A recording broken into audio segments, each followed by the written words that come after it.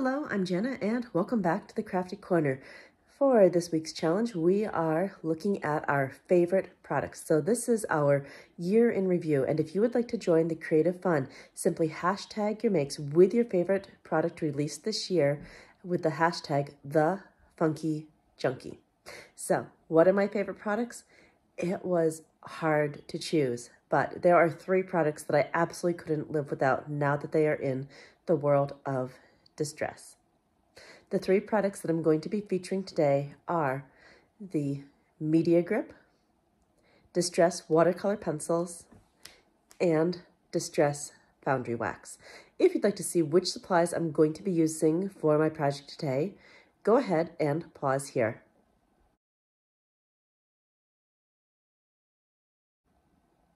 All right, let's head over to the Crafty Corner. Today, we're talking about our favorite products from 2020.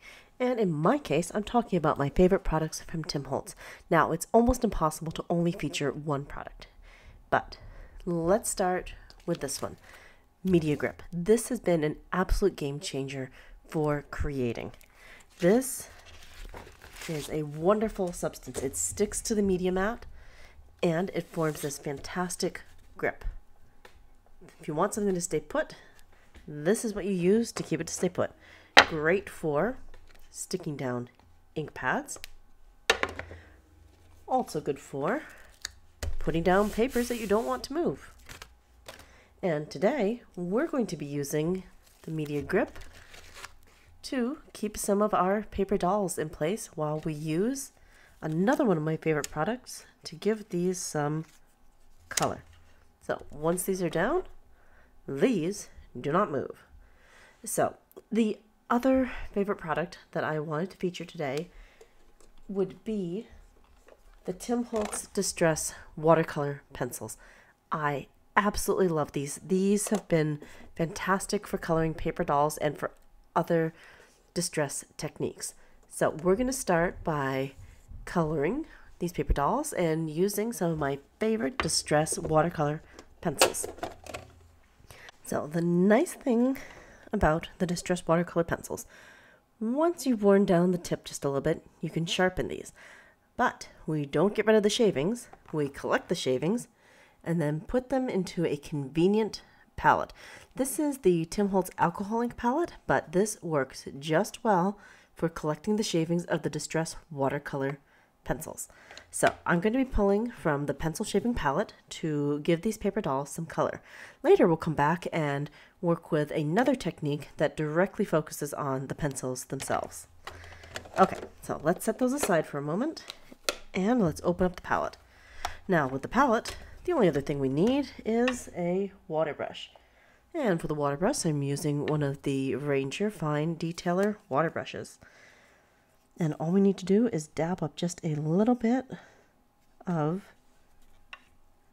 the colorant and we will get beautiful results. Let's go ahead and bring the camera just a little bit closer while we add some color. So I've got just a little bit of blue on here. I believe this is some of the speckled egg. Let's go ahead and add that to the bow. Perfect. As you can see, it's highly pigmented, so it doesn't take too much before we can see the added color on the paper doll. Yet another one of those wonderful traits about this product. And let's go in with a little bit of vintage photo for the dog. Just dab that on. And as you can see, we're only using a very little bit of the pigment and just lightly brushing it on with the brush. And that gives us pretty good results right away. Okay, happy with that. Next, let's add a little bit of color to the jacket. Let's see, I think I want to go in with maybe a little bit of prize ribbon. And just add that on the stripes. Yeah, I love it. A little bit goes a long way in this case. Okay, pretty happy with that. Now I just want to add a little bit more color here. I think that it's got a look of a fur. So let's add in a little bit of frayed burlap. Yep, kind of want just like a little bit of a creamy color on this. Perfect.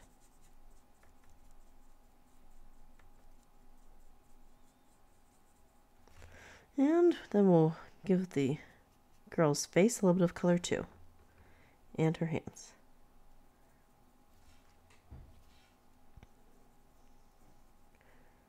So with the distress watercolors, it is super easy to add color and pigmentation to these wonderful vintage pieces. Okay, and for the hair, I want to add a little bit of mustard seed. There. Just like that. Oh, it's just a little bit too bright, but we can take some of that color off. There we go. That's what I was looking for. Okay, and I would call this one done. So I'm going to color in the other paper dolls that we have here, but we'll put that on fast forward.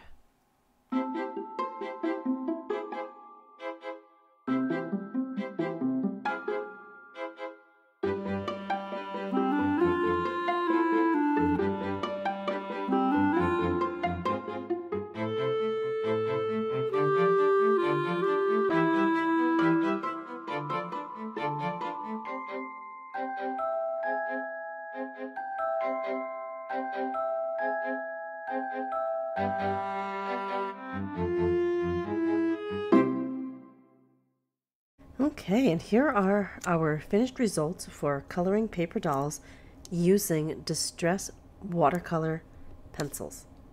I absolutely love the vibrant colors that we can get with these, and there's even a certain amount of subtlety as well to these. Okay, so let's move on to my next favorite technique with the distress watercolor pencils. So my next favorite technique would involve distress watercolor stamping. Now, for the stamp set that I'm going to be pulling in, we will be using Festive Collage. This is definitely one of my favorite stamp sets from this year's Christmas Tim Holtz Stampers Anonymous release. So let's go ahead and pull in some paper, and we're going to be making a background with these stamps and the distress watercolors. I'm going to start off with the holly, and we're just going to make a bit of a collage in our backdrop. So let's go ahead and get that mounted on a stamp block. And we're going to just add some water to the media grip mat.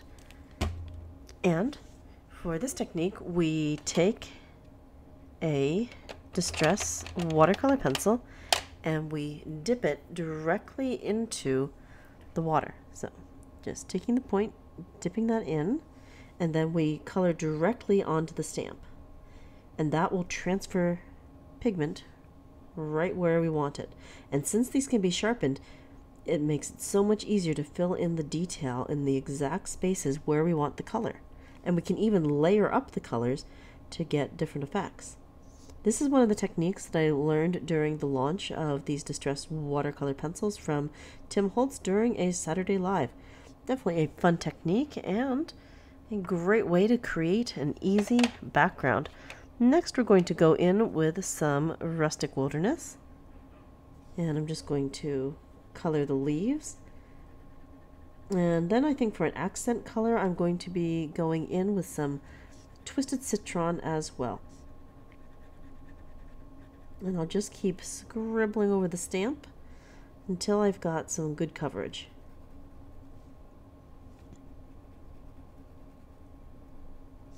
Alright, let's go in with a bit of the Twisted Citron. Let's see. There it is. And again, we'll just dip the point of this and scribble that down.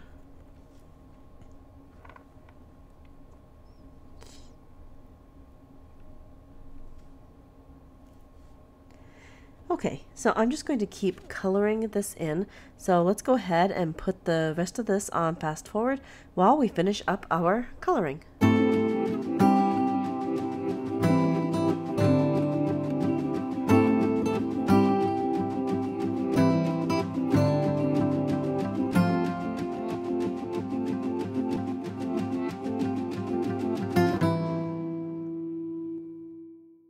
Okay, now that we've finished coloring our stamp with the distress watercolor pencils, it is time to stamp our image. But before we stamp, I'm going to be taking the distress sprayer and we're going to be quickly misting our stamp. That way we're going to get a watercolor effect when we stamp this down. So just 2 quick spritzes, and then we'll just take this and stamp it down. Apply good firm pressure, and let's see what we got. And that looks really good. So the nice thing about this, we've still got plenty of pigment on it, so I can get a second generation and then potentially even a third. So I'll give this a quick mist again, and we'll then get our second stamping. All right, I'm going to just turn that upside down so that we're getting a different angle. And stamp. Let's lift that off. Oh, that came out even better. Cool. Quick spritz, and let's see about down here. Get one going across in this direction. All right. Oh, that came out wonderfully. Ooh, really like this.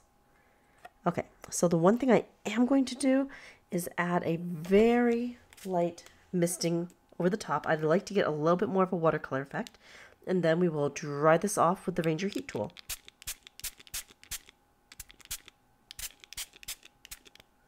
Okay, and that is moving the pigment around just enough, so we'll be back in just a moment after I've dried this off. All right, let's take a closer look. Oh, that came out really well. I am very happy with the way this looks. So the last thing that I want to do to this background will be to add a touch of Vintage Photo Distress ink. So we'll just take our ink pad, ink up some dome foam, and do a light blending over the top. So I'm going to start at the edges, and with the media grip, that gives us a nice smooth transition. We'll just work our way around and then onto the center of the card. Because I definitely want my edges to be just a little bit darker. But the media grip gives us a nice transition and it makes blending so much nicer. Okay, quickly blending out the middle. That's great. Now I want to add a few little water droplets, and then I will be calling this background done. So slow squeeze with the spritzer. That looks good.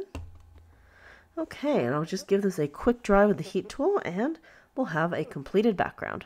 And here's our completed card base. Oh my word, I absolutely love how the little droplets came out.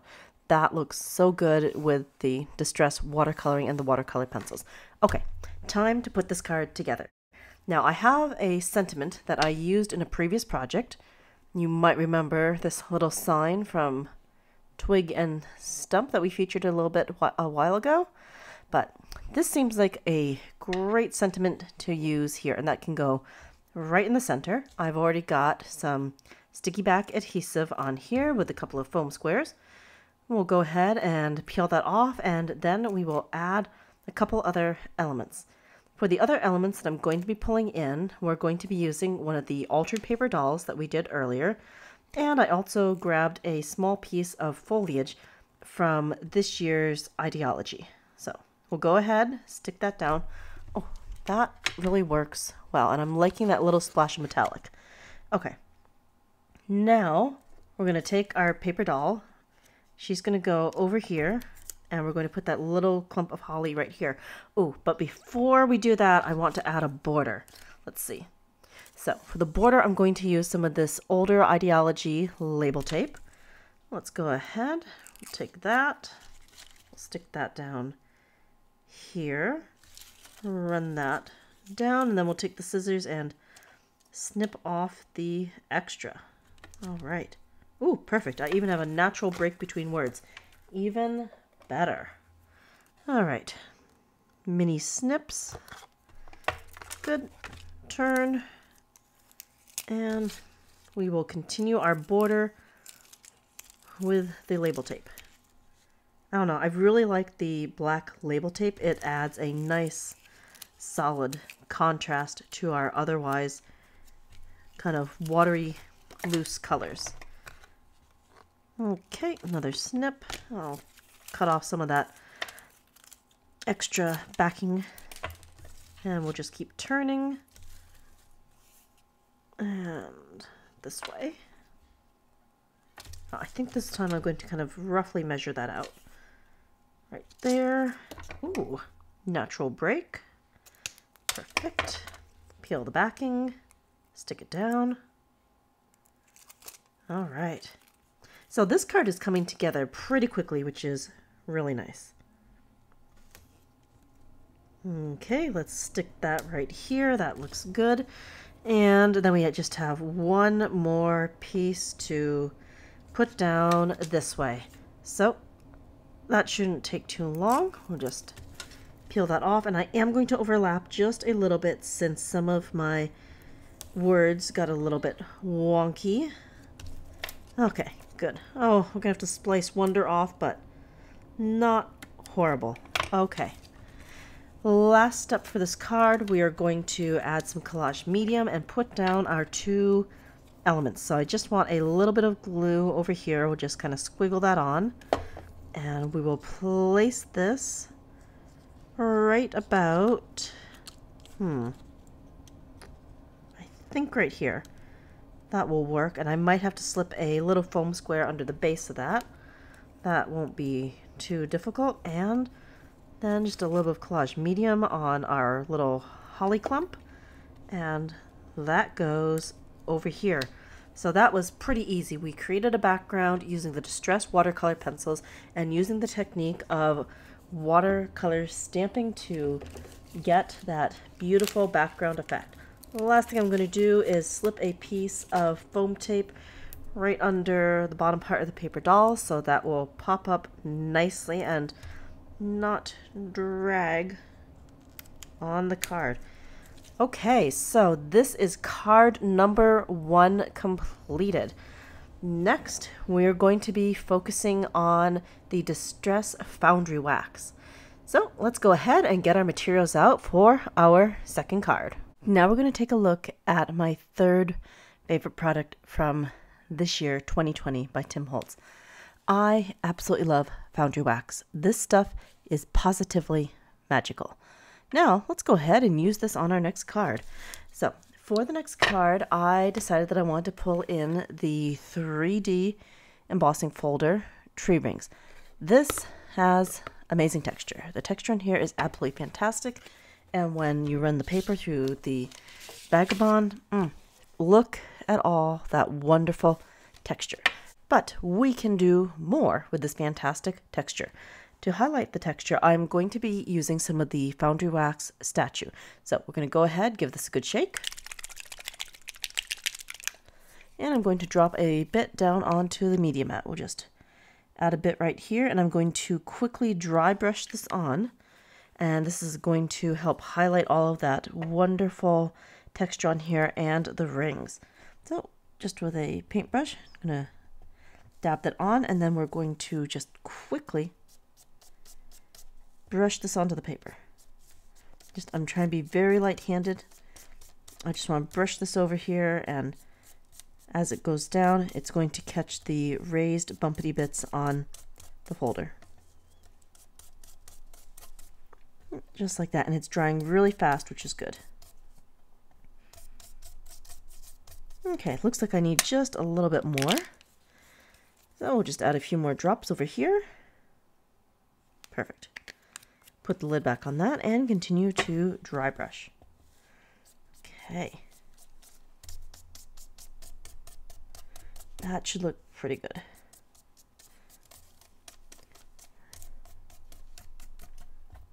Okay, so I'll just quickly wipe up that little extra bit here.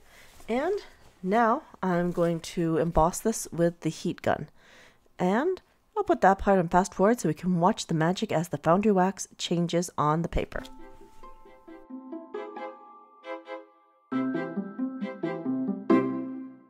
Okay, let's take a look. Oh, look at that shine. That looks so cool.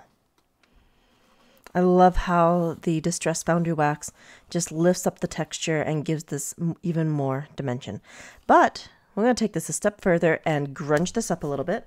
So I'm going to be pulling in some Distress Black Soot Crayon. And we're going to scribble this down, and I'm going to be trying to highlight a little bit more of this fantastic texture. So we're just going to scribble this on.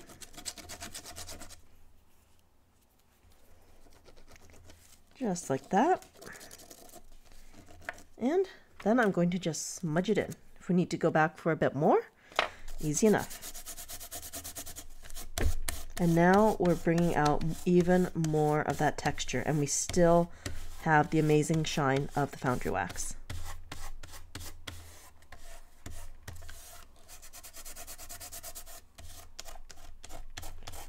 So I'm just smudging my fingers. I didn't even need to grab any extra water. Just scribble the crayon down and then smudge it out. All right, let's take a closer look. Oh, and you can still see all of that wonderful Foundry Wax. But the Distress crayon just adds a little bit more highlight to what we were trying to do for the texture. So cool. Okay, this is our background. So we're going to go ahead and set this aside for the moment. And I'm going to pull in our piece that we're going to be working on for the focal point.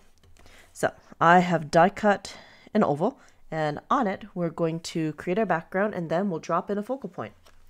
So very easy for the backdrop. I'm going to be pulling in stamp set CMS 241 Ledger Script.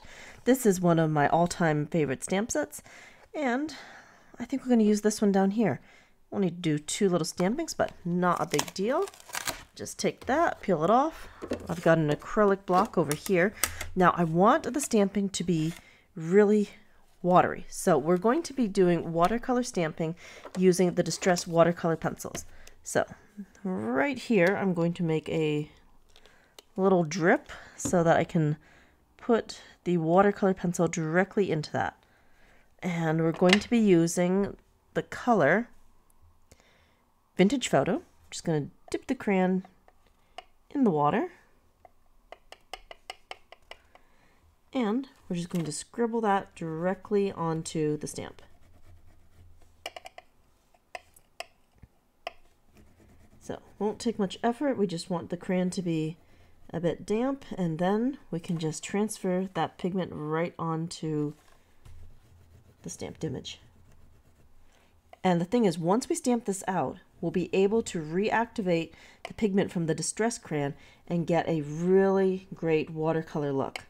Now, I particularly like how pigmented the Distress watercolor pencils are, and that's going to help with that watery look. I'm kind of hoping that we're going to get like a faded script look, like a really old document that has had a bit of water damage to it. That is kind of the look that I'm going for with this. I'm just going to keep scribbling this down and just get good coverage all over the stamp. All right, just a little bit more here and there. That should be pretty good. I doubt I'll have to reapply the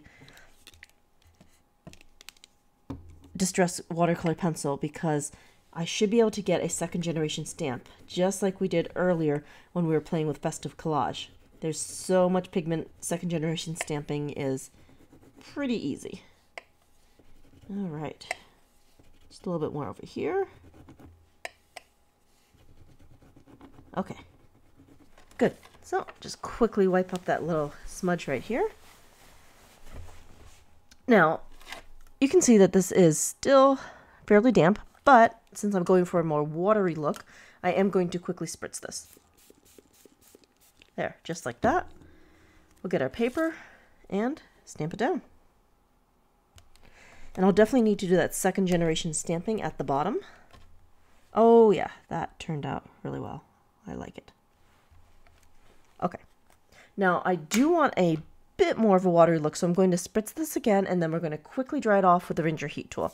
So let's go ahead. We're going to spritz it out with a little bit of water.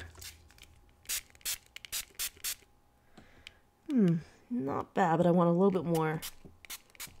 There we go. Now I've got a bleed going. Perfect. All right, back in a second after we dry this off. And the effect on that is just what I was going for. We've got this really weathered writing look on here, but it's still a little bit too white and pristine. So we're going to ink that up with a bit of Distress Ink Vintage Photo.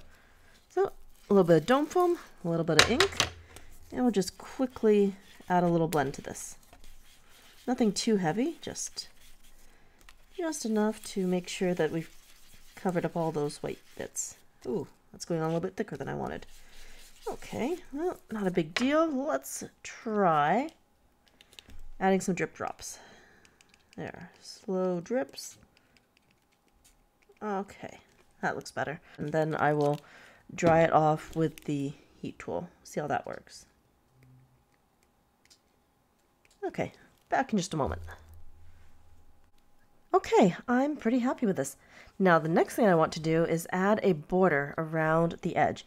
And to do that, we're going to be going in with some Foundry wax. In this case, I'm going to be using some sterling.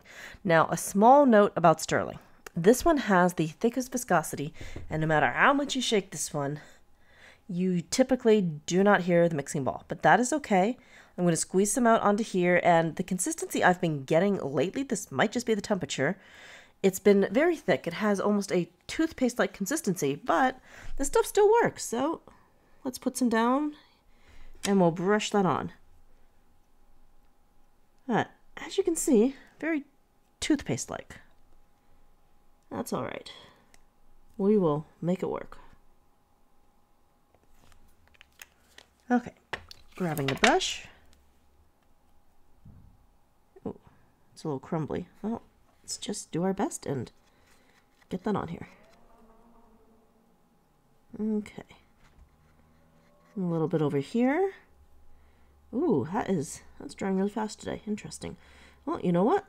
Let's throw caution to the wind, go in with our fingers, and just scrape it on there. I want that sterling on here, so never mind if we get dirty fingers. Okay. Well, another thing that I've noticed in general is that sterling has the quickest drying time. And that means that once you get it spread, you gotta move. Because it goes from paste to dust very quickly. It's pretty interesting, but every Foundry wax seems to have its own little temperament. That's okay. That's the fun of playing around with different mediums. You get to know them and get to know the quirks. And still achieve gorgeous results. Okay. Good. So let's go ahead and heat this up.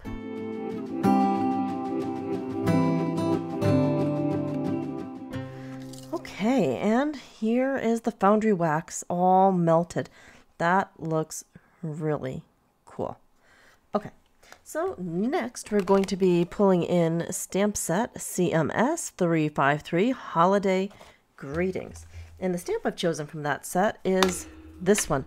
This one is very cool. I like the carriage and horse with the greetings underneath it. So this is perfect for any time during the winter season. So let's go ahead, flip this over, and I'm going to be coloring in the back of this. The colors that I have selected to use are Rustic Wilderness, Black Soot, Barn Door, Mustard Seed, Prize Ribbon, and Vintage Photo. So I'm going to go ahead and put this part on fast forward while we do a bit of coloring.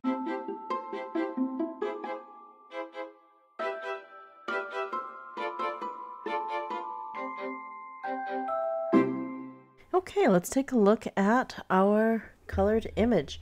So that is looking pretty good. I'm hoping that the black is going to show up really well against our backdrop.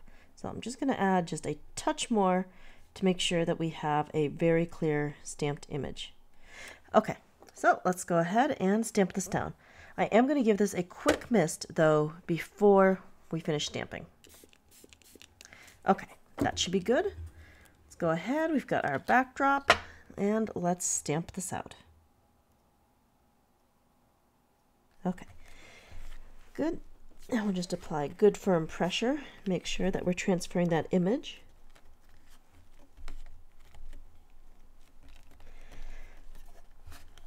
All right, let's see how it did. Ooh, not bad. Some of the details a little bit smudged, but you know what? I like this. That is neat. Okay, I'm just going to give that a quick dry with the heat tool, and then we will add this to our backdrop. Okay, so we're just going to turn this sideways and add our image. To add the image there, I'm going to be pulling in some foam squares. So I've got some of these large foam squares. We're going to add a few to the back of our oval and then attach it to our card. As you can see, we did have a slight mishap on the back side, but you know what? That's okay. Mistakes are what help us learn new things. And I learned that you cannot use distress watercolor pencil in brown and expect it to show up on a brown background. But you know what? That's okay. I'm pretty darn happy with the way this turned out. All right.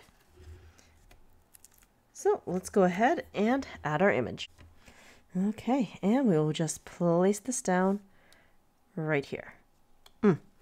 That looks great. I am loving the rustic look that the tree rings give to this whole thing. Now for finishing touches, I decided that I wanted to add a few droplets at the corners. I absolutely love these metallic droplets from this year's Ideology, and they are the perfect finishing touch to this card. So we're going to grab some of the silver droplets and add one to each corner. So I'm just going to go ahead and add a little dot of collage medium, and then we will stick our droplets down. And just keep turning that card. There. I am loving the combination of how rustic this looks along with those metallic accents. Definitely a fun combination. Okay, and silver. That's one. Let's see, I'm just going to put a bunch of those right here. Much easier to pick up. 2, 3. And we just need one more. 4.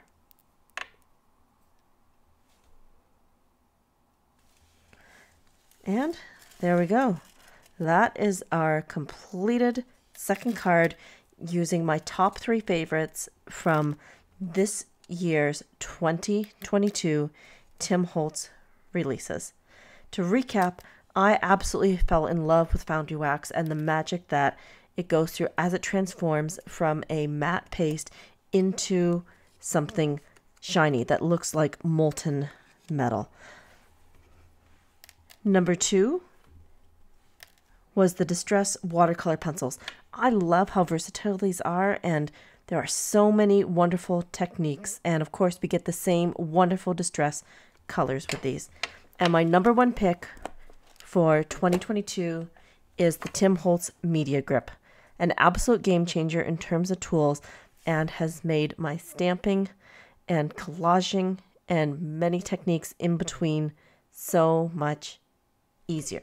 So let's go ahead and pull back our second card. And these are my 2 cards for our favorite Tim Holtz products from 2020, a year in review. Thank you so much for joining me here at the Crafty Corner. I hope that you will check out more fun over at the Funkie Junkie Inspiration Ave blog. My DT teammates have created some fantastic projects, and we have more favorite products to share from this year. And don't forget, you too can join the creative fun. Use your favorite product released this year and tell us about it. Don't forget to use the hashtag #TheFunkieJunkie. Links are down in the description box, as well as directions if you would like to join the Funkie Junkie Inspiration Ave Challenge. And until next time, happy crafting.